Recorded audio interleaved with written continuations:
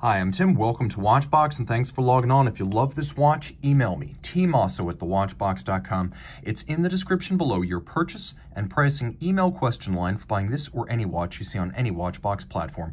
Reach out to me for any reason, tmosso@thewatchbox.com. And today we're discussing a model launched at Baselworld 2013. This is the Breitling Aerospace Evo, the latest installment in a long-running series of professional-grade pilot's watches made by Breitling. Now, the watch you see here is 43 millimeters in black DLC titanium and 11.1 millimeters thick from lug tip to lug tip, 51.7 millimeters with a broad 22 millimeter spacing between the lugs. We'll zoom out a little bit here, get a better sense of the watch on my wrist. You can see it wears well. Even though it's a large watch at 43, it doesn't feel large. It's quite thin, super light, and as you can see, the watch, though broad across the wrist, isn't excessively so, and there is a little bit of downward curve to the lugs.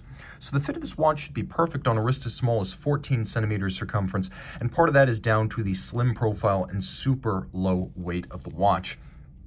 Taking a look at the hardware and the software, you can see right here we have a lovely textile strap. It is actually, as you can see, quite thickly bolstered.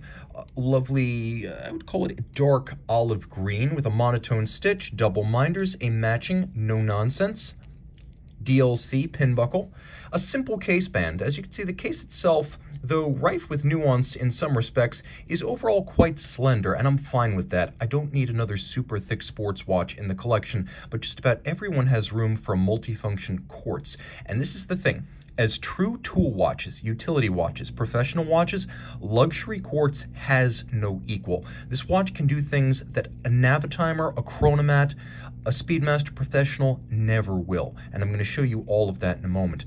Take note that the watch features conversion factors on the reverse side, and of course, 100 meters water resistant with a unidirectional rotating bezel. The watch can actually pass muster for light-duty aquatic work. No problem scuba diving or swimming with this watch. It is up to the task. Not a dive watch, but capable of handling the role. Now you can see it is a very simple case and bezel combination, but I talked a little bit about the nuance, and that starts to come through in the bezel construction.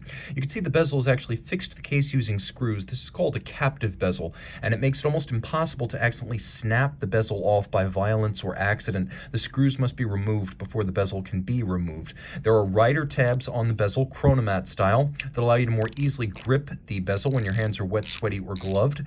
And then the dial features applique quarter Arabic numerals 12, 3, 6, and 9.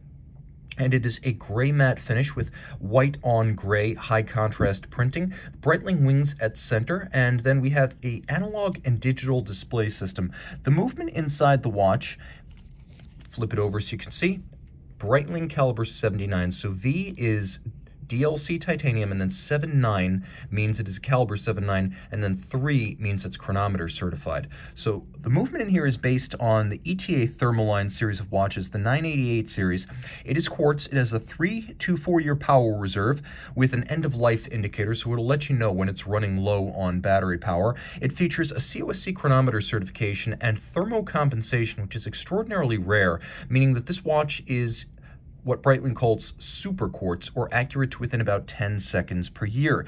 Now, the timepiece pivots on 7 jewels. It is watchmaker serviced, and of course, a lifetime movement for a lifetime watch. That's the difference between luxury quartz and disposable quartz. Luxury quartz is renewable. It has 12 and 24-hour formats. It features analog as well as digital. It has a programmable countdown timer that counts down from a set period of time to an alarm, and then it has a time of day alarm whereby you set a time of day and the alarm sounds at that time. The alarm is loud at 70 decibels. It also features a chronograph, a second time zone. It has a minute repeater, a perpetual calendar, and a backlight. I'm going to demonstrate all of this. We may as well demonstrate the minute repeater first.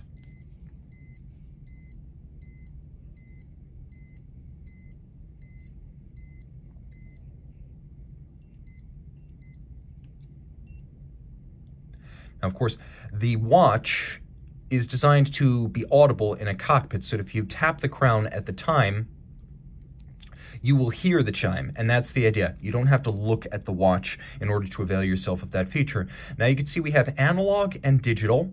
We have 2 different time zones. We have the alarm. We have the chronograph. We have yet another independently settable time zone. We have the countdown timer, and we have a perpetual calendar, including running seconds. Now, the watch also includes a backlight that I'm going to demonstrate now.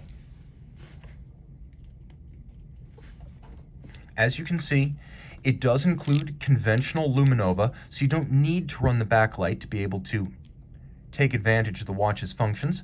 That is the backlight. It works like so. And the backlight is NVG night vision goggle compatible, so it will not blind you if you are wearing night vision goggles. Please reach out to Team Mosso at thewatchbox.com for purchase and pricing details.